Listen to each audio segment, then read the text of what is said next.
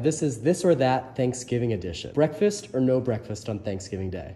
Breakfast? Who misses breakfast? Canned cranberry sauce versus fresh cranberry sauce. Usually I start with fresh cranberries, but I'm going to show you how to use canned cranberry sauce and make it taste like it's fresh cranberries. Light meat or dark meat? I like dark. Is it called stuffing or is it called dressing? I don't do either. I actually make a bread pudding, which is like stuffing, and I think it's called dressing in the South. Wine or cocktails? Both. I was hoping you'd say that. Pumpkin pie or pecan pie? Both. Marshmallows or pecans on sweet potato casserole?